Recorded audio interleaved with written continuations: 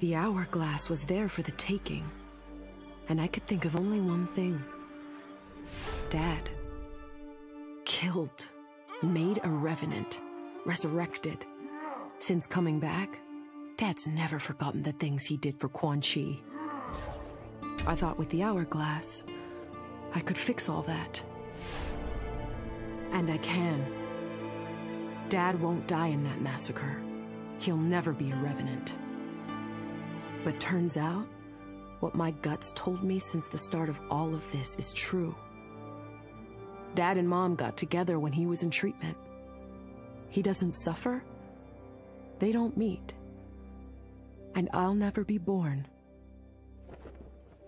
And you know what? I'm good with that. I'm not just protecting Dad. I'm protecting everyone he'll risk his life to save. In my shoes, it's what he would do. It's what a Briggs does. I know you'll never hear this, but... Goodbye, Dad. I love you.